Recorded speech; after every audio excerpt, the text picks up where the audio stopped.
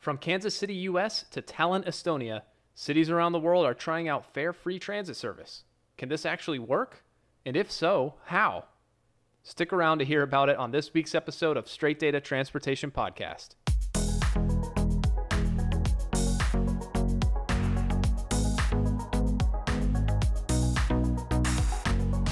Welcome, everyone. I hope everyone's doing well. I hope everyone's staying healthy and staying sane during this time with the virus. We just got to persevere. Before I get started into today's topic, I want to say if you're listening to this on the Strait Data content main channel and you just want to hear transportation-related podcasts, then subscribe to my Strait Data Transportation channel. And if you're listening to this on my Strait Data Transportation channel and you want to hear all my other topics like business and sports, etc., please subscribe to my Strait Data content channel, and I'll put the links in the description and the cards as well. So give this video a like. Go ahead and subscribe. That really helps me out and helps me connect with you guys. So with that, I'll get into the topic for the day. You know, it was 2013 when Tallinn, Estonia became the first capital city in the world to make transit fare-free for all resident users. Since then, there's been some cities around the US and around the world, and now it's estimated, there's a New York Times article that estimates about 100 cities around the world that have tried or partially implemented or fully implemented fare-free transit, meaning you don't have to pay any fare to board on any of their transit vehicles or transit modes.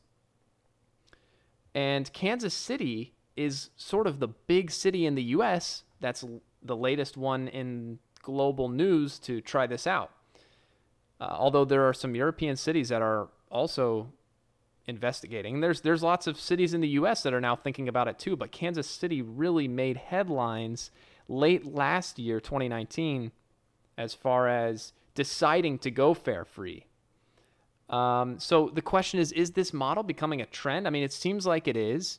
And if so, you know, what are the implications? I mean, could this model for public transit spread to all sorts of cities? Could New York, you know, could all the small towns, all the small cities, could all the huge metro areas, the super huge transit agencies all get on board with this? Or is this something that's sort of a niche that's only for a certain type of agency that only has certain pros and cons? We'll talk about all that. But first, I just want to go over Kansas City's kind of their vitals. You know, they were bringing in about $8 to $9 million in fare revenue before the city council decided to go ahead and subsidize the extra cost that would make this service fare free. So that is what they're going to forego by relinquishing use to everybody without charging fare. Now, Kansas City had just built a light rail line that was nationally recognized. You know, it's not every day that there's a new light rail service in the US. So I don't know exactly if it's coded as light rail in NTD. I think it is, but nevertheless, it was either a light rail or a streetcar type service. And that service they made free to anyone who used it. So, you know, that's another thing in this conversation. A lot of agencies, when they're trying out fare-free service, they allow it for a portion of their service or a certain mode. They might have rail and bus, and so they let bus service free. They might let local bus service free, but charge for express buses and premium transit like rail, or vice versa. In this case, Kansas City was allowing boarding onto their rail system for free. And they had other programs like students rode for free, seniors rode at discount or for free, which plenty of cities have those programs. And I just want to also review for Kansas City, you know, the coronavirus may have thrown a wrench in their plans here to go fare free because they hadn't actually started this. Their fiscal year starts in May. It starts May 1st, actually. And so it makes it a pretty timely topic. You know, I don't know their plans. I haven't stayed up to date with the exact plan.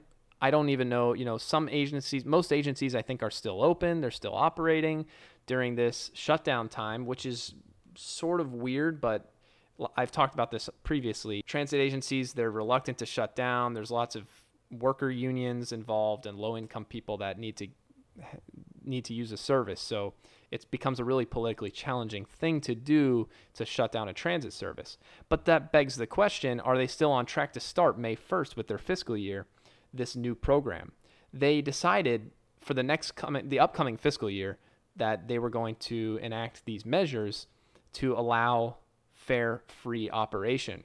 So are they on track for that? Is that going to happen coming up here in a couple days? I might drop this video on the 30th of April. So is that going to happen on May 1st? What are the implications going to be? How's it going to work? You know, are people ready? Obviously, not many people are going to be using the service right now, but that will be super interesting to watch. And you know, Olympia, Washington had a pilot program where they had 60,000 additional riders because they went fare-free for some period when they were testing it out recently. Indian River County in Florida has been that's a smaller service, has been fare-free for, I think, over a decade now. I mean, it's been a long time. I don't know exactly when they started that, but it's been known in Florida as a smaller agency that's been fare-free. And of course, Indian River County is not a low-income county. It's one of the highest income counties in Florida. So there's an underlying funding discussion to be had when talking about this. St. Lucie County, though, which is lower income than Indian River, joined the party in 2017, late 2017. They went fare-free as a 2-year pilot that I think they've continued and they're planning on continuing. And they saw significant increase in ridership as well when they switched from fare to fare-free. And that was on all 6 or 7 bus routes. Once again, it's a small agency. But there's cities around Europe, Luxembourg. Now, Luxembourg, I think, just did this. They just enacted this in 2020, earlier in the year. Luxembourg, I think, has a population of 600,000 people. It's not a huge city, but I think its main city is known for traffic congestion, and lots of people use cars. And it's got a high per capita income as well. I think one of the highest in the world. But they decided, in order to get people to stop using cars, to stop the congestion, let's let transit be free for everybody. And they did see, I think they've seen some success. I thought that they started that this year in 2020. Someone can correct me in the comments if I'm wrong. And I don't know what all the success has been. And there's been other programs, and other cities have been in Europe have been checking into it. I think Rome did a program where if you brought trash to recycle, you know, because they wanted to, it was sort of like a full cycle ecological or environmental program where, you know, they want to increase recycling. They want to get rid of litter and trash in their city, supposedly. And if you brought trash to recycle, you could receive transit tickets. So it's basically free transit tickets.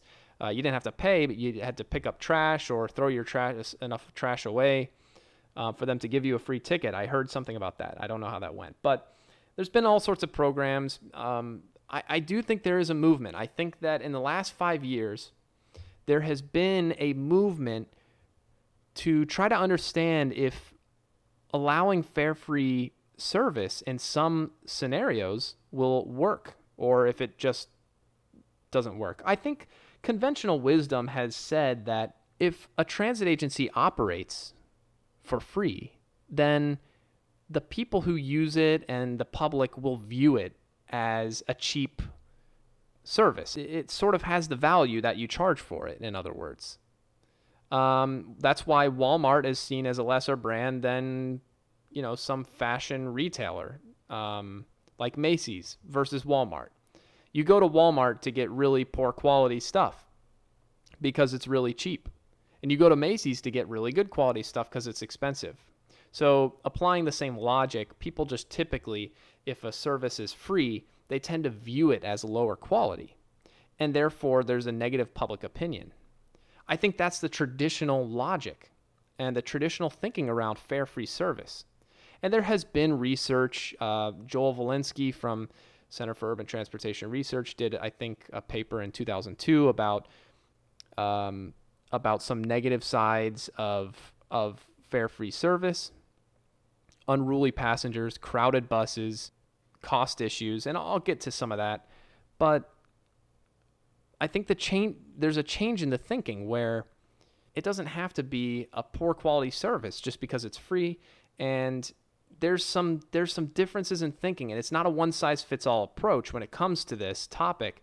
Some agencies might see different results than others when they discuss fare free, and that's why you're seeing a lot of agencies really probing at it, trying to figure it out, testing it out. I don't think we've gotten to the point where it's taken over, but it's a very interesting concept. Now, the way I think about it personally is you have to go back to the goal of your agency. You have to go back to the goal of having public transit in the first place.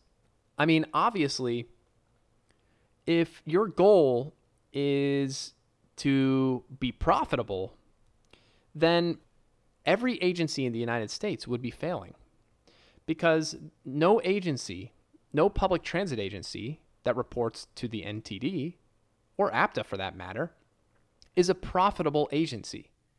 They all run at deficits. They all run with subsidies, public subsidies. Now that makes sense. They're a public transit agency. They take money from the private economy and they divert it to a resource. And now the goals of that resource is the question at hand.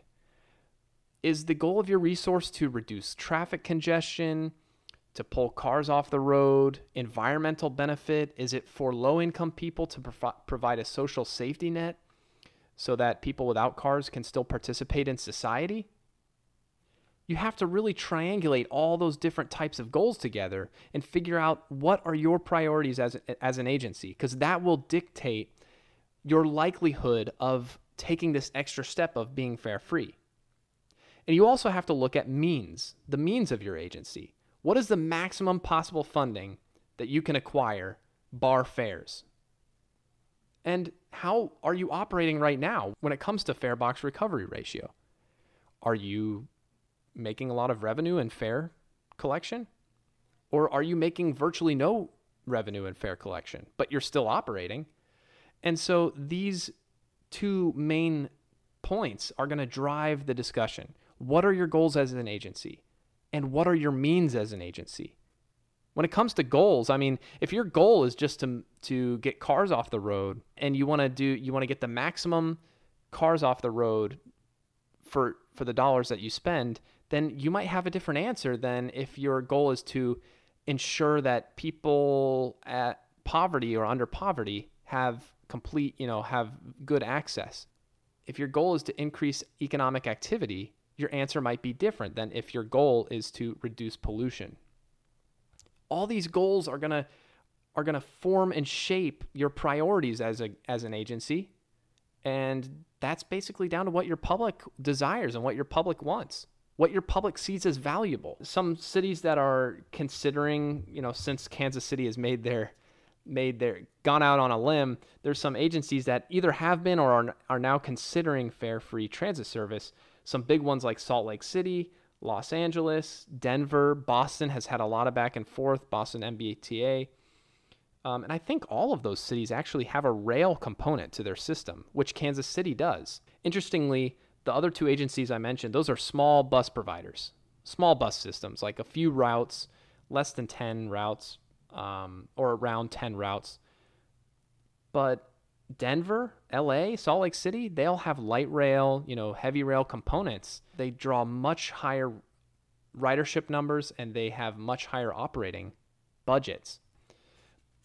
Nevertheless, they've all had either political pressure or public pressure to at least investigate the fare-free concept. Now, do I think that an agency like Los Angeles Metro is going to be able to pull off a fare-free implementation? Absolutely not. I mean, I don't think that will ever happen. I do think that there's a threshold at which once you are at a certain size, and especially, once you're collecting a certain amount of revenue off of that, there's not a lot you can do with what you've got. And there's not a lot that you can't come up with hundreds of millions of extra dollars. You might be able to come up with $1 million extra dollars or $2 million extra dollars, or in Kansas City's case, $8 or $9 million extra dollars. That's a lot of money.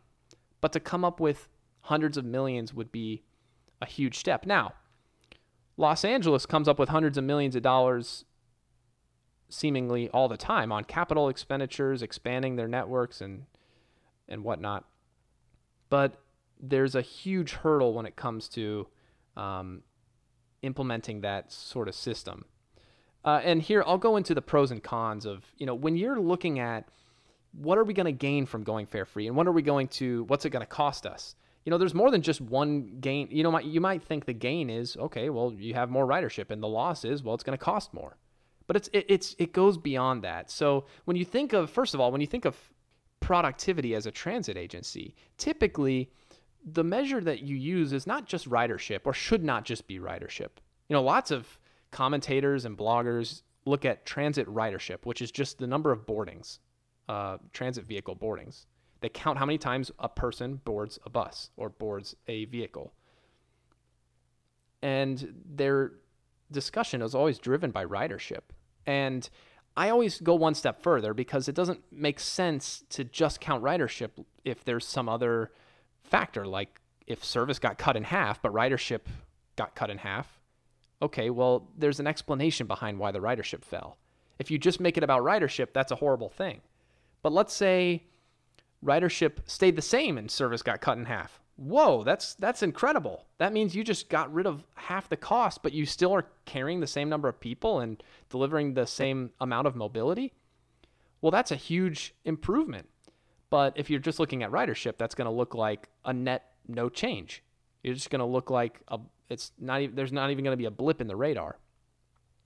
So ridership productivity is really determined by the amount of money spent to deliver one passenger boarding or passenger mile, or any other form of metric to determine mobility.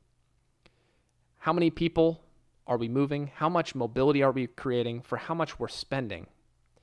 And if you subtract the fare revenue, which is how much the passengers are valuing that service and are willing to pay for the service, then you can also boil it down to subsidy spent per passenger boarding or subsidy spent per passenger mile. So mobility as a function of the subsidy to the system or the subsidy to the public.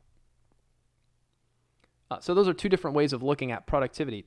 You can get increased productivity, you can get increased ridership per subsidy, or increased or decreased subsidy per boarding when you go fare free. So that would be a pro. You're delivering more mobility for a lower cost. You can also get increased economic activity. If more people are riding the bus and using it to go do things that they otherwise wouldn't have done because that barrier was, I don't want to have to drive there. I don't want to have to pay to park. And I definitely don't want to get on the bus and go downtown because what am I going to do? Pull $2.50 out of my pocket? No. But if the bus is free and it's going by your house and you don't have to pull $2.50 out of your pocket, you might as well just go, and there's a ton of other people using it. The stigma might go away a little bit, and you might just say, oh, I'll hop on the bus, go down to the town and party. So you might get some more economic activity that you wouldn't have had because of the barriers before. And especially if the stigma is removed on riding the bus, then what you get is you get tons more people that have money in their pockets that are choice riders that are going to use the system and do whatever they do. And it might increase tax revenue, sales tax receipts, whatever it is. It might increase sales within your city core and benefit people through employment, etc. Also, you could study improvement to access in public goods like the VA, libraries, parks, hospitals. If people are able to go to the doctor more often, if veterans are able to go to the VA more often, that might be a really positive public good. And if you take away a barrier like having to ride a bus for, that's going to cost them $5 round trip, some older people don't have $5 laying around. I mean, they live paycheck. I guess $5 is kind of easy to scrounge up. But let's say they have a weekly doctor visit. It's going to be really tough. I mean, you're taking $5 a week out of some old lady's pocket that lives paycheck to paycheck. She's on a fixed income, or some veteran. It's hard for them to get around anyway. There's plenty of excuses. And if you take away that fare, it's one less obstacle to their access to some other public good that you're already paying for to provide to them. So if you can connect the link, you can really make the system more efficient. And that's one way to measure the pro of fare free transit. Also, improvement in the image of your city, which can lead to population growth. I think this has actually been studied in some European cities. In Tallinn, Estonia, for instance, where I started out talking about them, they noticed that their population grew a ton more after they implemented this fare-free service than it was growing before. And it's because they made this service available to all residents. So you had to be a resident of the city. So there were probably lots of people who lived just outside the city or kind of on the exurb that moved in because they wanted to be part of this system. Instead of having to pay for transportation to go from outside of the city to in the city every day, they had to move inside the city, become a resident, and then they got access to this. Good. But from the city's perspective, now they have a lot more population growth. I mean, let's say you're Kansas City. I mean, you might attract people from all over the country because this is one more notch in your belt. I mean, you can brag this as a city and really flaunt this as a public good that's going to attract young people, young professionals. Oh, there's a free bus service, free rail service in their city. I can get around a lot easier. I mean, this is just one extra thing, one extra factor that might attract people to your city. And if you attract people to your city and your population grows, that increases economic activity, but it also increases the tax base. So if you make up for the cost in an increased tax base, count that as a pro. And also you have to take into account the elimination of the cost of collecting a fare. I mean, fare collection systems are pretty expensive. In buses, they're usually at the front. They have, it's a complicated piece of computer and machinery at this point. It's electronic. You put the bill in. You have to accept tickets or all sorts of things, and it's got to be a lockbox where all the cash goes into. Obviously, there's no change given, but all that cash goes into a lockbox. It has to be, indestructible basically. And people have to open that box and collect all the cash out of it and all the coins and process the cash and coins, count it all and budget it all. And there's enforcement. There's people that jump over the barriers when it comes to subways and people who evade fares. You don't have to worry about all that law enforcement when it comes to fare evasion and enforcement of the fare collection process and just the documentation of the fare collection process. Even when it comes to not just cash, but when people load money onto a card and use a fare card, there's a lot of technology that goes into that. So those are all positives. Those are all pluses or pros to eliminating fare for transit. And if you just think about the barrier, the real big thing is the barrier. Now, there's a cost barrier. I mean, if someone just simply cannot afford it or does not want to afford to pay that $2.50 or $1.50, $2 each way, however much it costs. Now, think about if they've got to take a transfer to get to where they're going. At the end of the day, they might just say, I'm going to pay $2 here, $2 there, and then another $4 on the way back home. I don't want to make this trip. And so that's a mobility that they're not able to have. Now, we're assuming they don't have a car, they don't have another means. So they're just not going to be able to access that thing that they wanted to go do. That now, if you make it fare free, they have the availability. It might still take them a long time to get there through the bus, longer than if they had a car, but at least they have access to that, and so you enter in the time, the cost, the money value of time, and now you add in the fare cost. You take away the fare cost portion. But for a lot of choice riders, the fare cost as a barrier of entry is more of a psychological barrier than it is a monetary barrier. I mean, there's plenty of users that have enough money to ride the bus, but they don't want to go into their wallet. They don't want to have cash on them. They don't want to have to load money onto a card. I mean, that's all just a lot of extra steps. And then they have to put their cash into the box every time they get on a bus. It just makes the whole bus experience less attractive in not so much of an objective sense, but sort of a psychological sense. If I could just walk onto the bus, I mean, no one's even going to check. I mean, I don't have to put any money anywhere. I don't have to load. I don't have to worry. I don't have to go online, load up my card or tap it or whatever. Just walk on. Just walk on. It's that simple. You wait, it pulls up, you walk on, it pulls away. You can walk on the back, the front. You don't need to check or anything. So that is the barrier that you're eliminating that's allowing for the extra ridership. Of course, there's tons of people that now are going to be able to ride because they weren't able to afford it before, but there's also plenty of people that will ride it just because it was a hassle to pay. It was more of a hassle than it was an actual cost barrier. And so you're going to gain choice riders and non-choice riders. Now, let's move to the cons. I mean, what are the extra costs to going fare free? Well, obviously, you're going to have unruly passengers. You're going to have people that go on the bus. It didn't cost them. They might try to sleep on the bus. I live in Florida where it's super hot. So if I was homeless and I wanted a break from the heat and wanted to get on an air-conditioned bus, this would be an opportunity. Now, do you want a homeless guy sitting on a bus all day just to get the AC and take up a seat from someone else who may choose not to ride it because they don't want to sit next to a homeless guy all day that's been on the bus all day? I don't know. So this might cause an increase in law enforcement costs, and the bus driver also might not be so pleased about this. They might have to call the cops more often and deal with unruly passengers and have to kick them off. So the drivers are not going to be happy necessarily. Also, you're going to have higher ridership, which the drivers don't like either.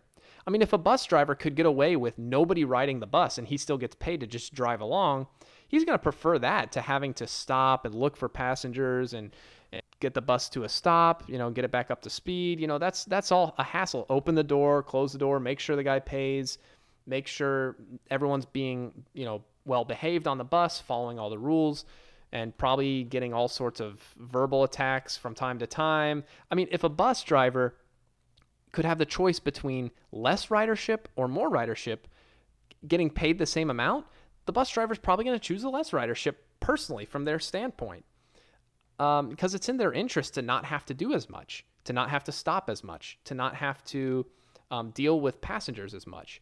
So this is going to increase the strain on the bus drivers to where you might have to pay them more. You might have higher turnover. Bus drivers that have been working for a long time, that all of a sudden you switch fare free, they say, I'm out of here. And so you might have to fork up a little bit higher pay to the bus drivers.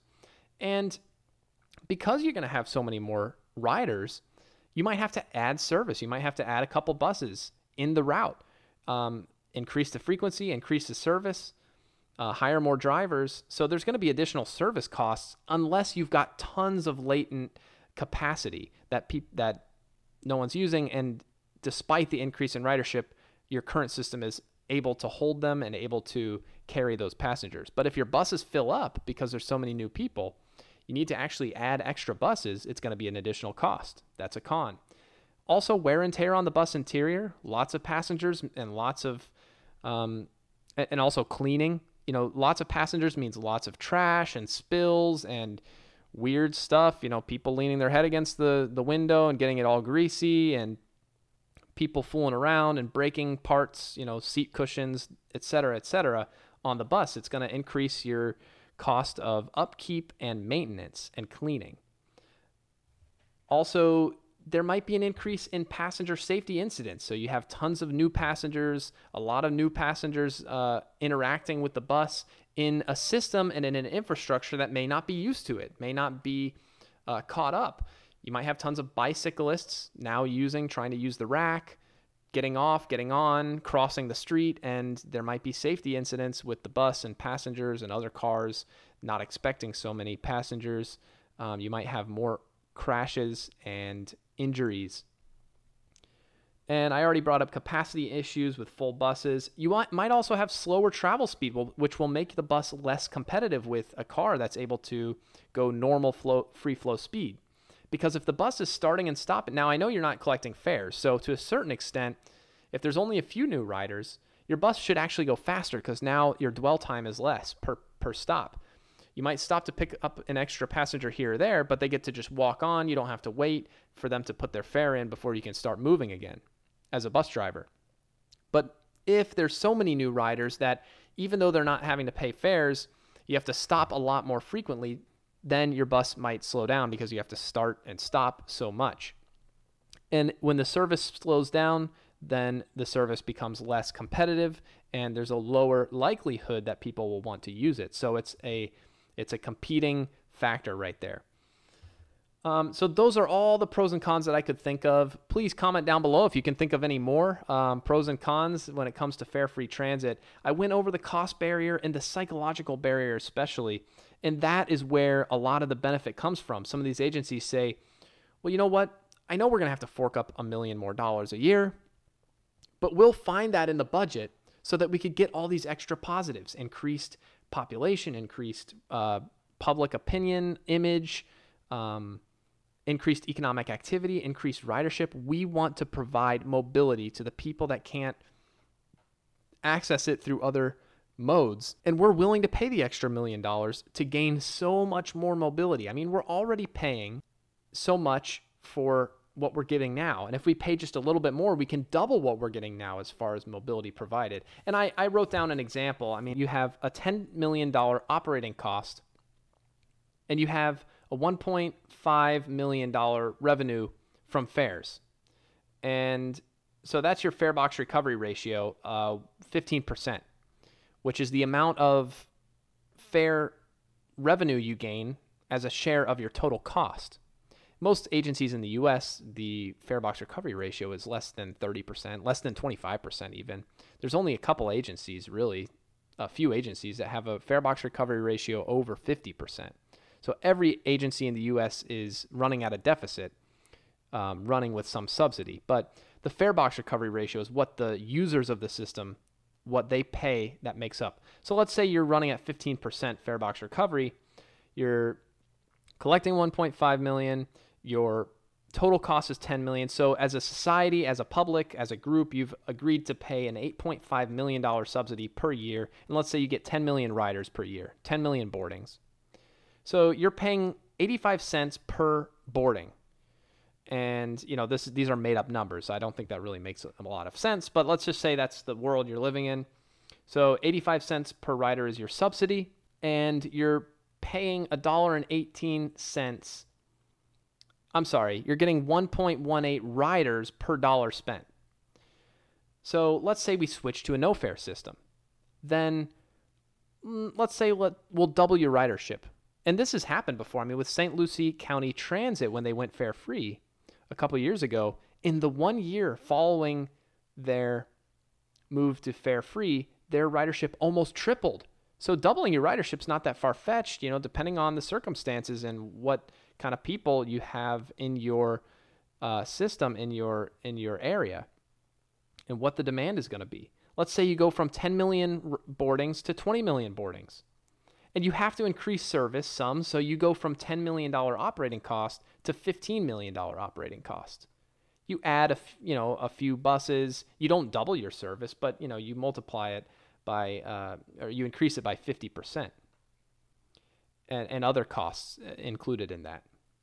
So you drop down to $0 from fare collection. So now your subsidy is $15 million. And if you're running this example out on paper, you'll see that now you have $15 million in subsidy, but you have 20 million riders. And so now your new cost as far as subsidy per rider is 75 cents. And you're getting 1.33 riders per dollar spent. So, from the public side. So this is an example of how you can benefit as an agency. And then imagine all your riders that now they don't have to pay a fare. Now they're not paying $5 each time they want to ride the bus, or $4 each time they want to ride the bus. What are they going to do with that $4? I mean, that $4 is going to go somewhere for the people that had already been riding it, and now they get to ride it for free. That money's not going to evaporate into the ether. They're going to spend that money on food, on consumer items, whatever they want, but it's going to go back into the economy, and it might allow people who are at the lowest level, who have low incomes, and they need to get around to certain things, their job, so they're going to pay for transportation one way or another. So if you make this subsidy right here, it's going to free up a lot of space in their budget. They're not going to do anything else with the money besides spend it through the economy.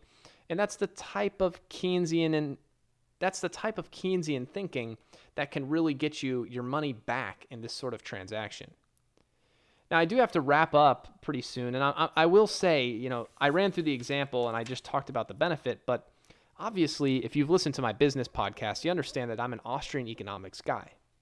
And personally, I don't agree with making public transit fare free. I mean, I don't even agree with there being public transit at all. If it were up to me, the roads wouldn't be owned by the government. And I know that's an extreme thought. And when you listen to my transportation podcast, you might burn me at the stake for saying that, because our whole system, our whole society is built off of public roads and public infrastructure. But, I think that if the government and the state governments,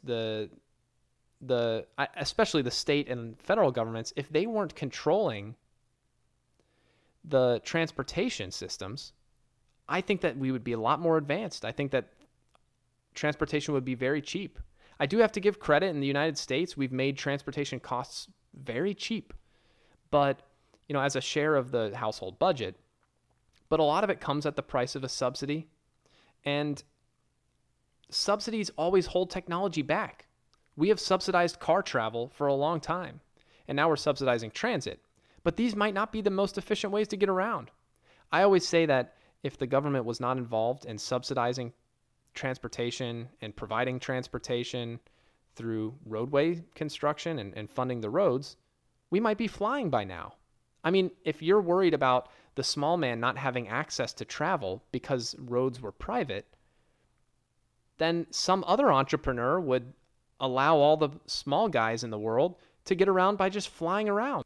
Because if the roadways were owned privately and there was a monopoly or something like that, the pressure is going to build up for people to want to travel, and some innovative mind is going to come along and make it available for those people.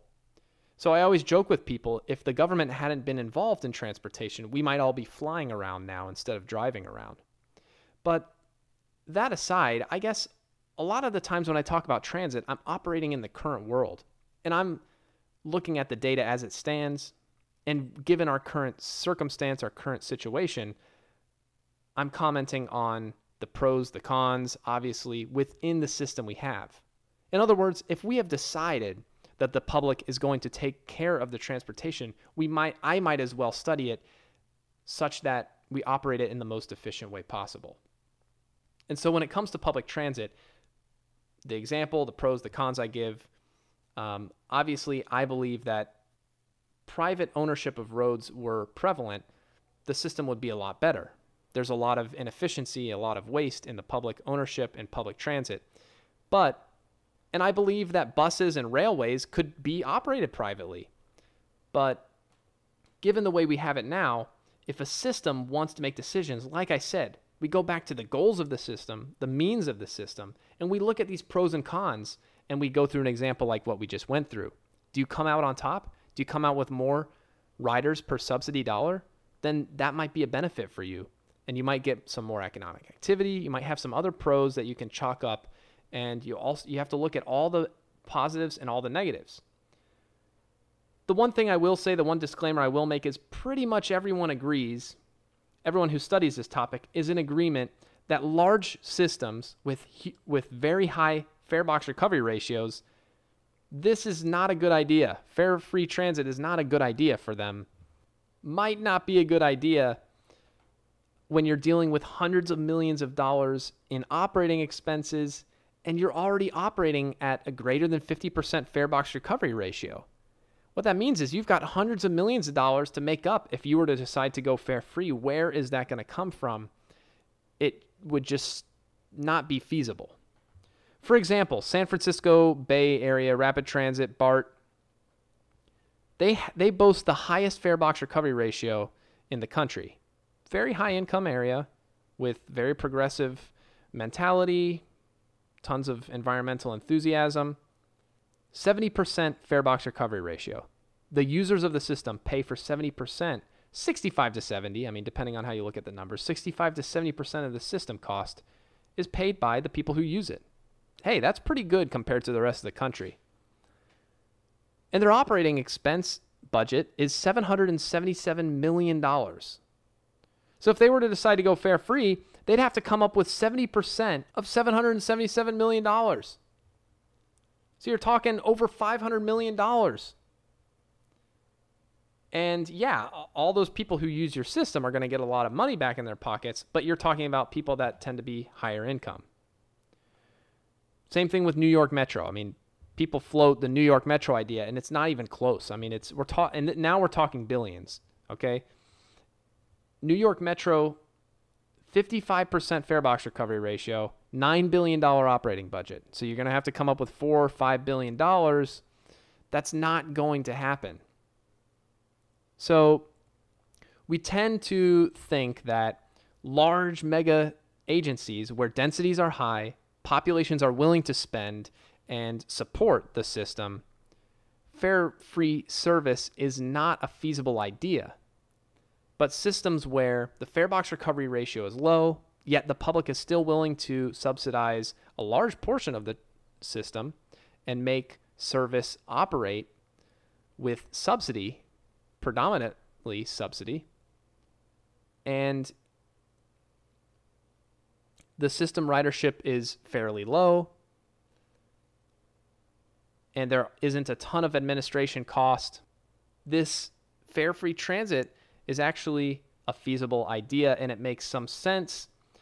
And there's a line. I mean, when you're looking at 20% fare box recovery ratio, which means you're only getting a fifth back.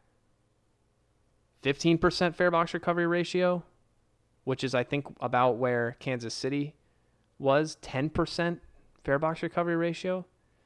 I mean, if I were operating a system, my public through their taxes, property taxes, whatever, was paying 90% of the operating expenses already, and we had such slim ridership that I said, if we just make this free, we're going to gain a ton of riders. I mean, we're already subsidizing 90% of it. We might as well go all the way. The cost of collecting the fares is greater than what we're collecting at all. And that's the true point. I mean, once you reach that point, it's a no-brainer. But you get pretty close to that point with 10%, 15%, somewhere around there, it becomes an almost automatic to me personally. This is where you need to switch. Honestly, if you're running below 20, you really need to float this idea as far as fare box recovery ratio. And I think that's one of the golden metrics when it comes to this. So are we seeing a trend? I don't know. It's becoming more prevalent. There's lots of people that have some optimistic thoughts about this. And I tend to think that this is a very agency-specific thing. But I think there is a stigma behind fare-free transit that does need to go away. I don't like it when fare-free transit is brought up and it's just automatically shot down as unfeasible. Well, if we're already subsidizing 80% of the system, is that feasible? I mean, you might say, well, everything has a cost and nothing's for free. Well, you're already providing 80% of it for free. So if you're going to say nothing's for free, then just take away all the subsidy and just say screw you to the person that can't pay. But no, you're willing to subsidize it for what? For some goal. And that's why I keep going back to goals and means. So it's a discussion that needs to be had. I think just to brush it under the rug and say, no, it can't be done. Everything has a cost. You know, if we make it free, it'll be horrible. Well, how do you know? I mean, have you run the models? Have you seen the effect that it's had in these agencies like St. Lucie County, where ridership tripled in the year afterward? If you were able to provide triple the mobility to your community, would you have a different thought? And so I think it's optimistic that places are talking about it, but I don't think that it's a solve all. I don't think it's an all-around solution, and it doesn't work in all scenarios. It really just depends on the system. So there's a lot of data that needs to be considered when making the fare-free move. So what do you guys think? I want everyone to comment down below. Comment your thoughts. What do you think about fare-free transit? Would you want fare-free transit in your city? With that, please subscribe to my channel, and I will catch you guys on the next one. Peace.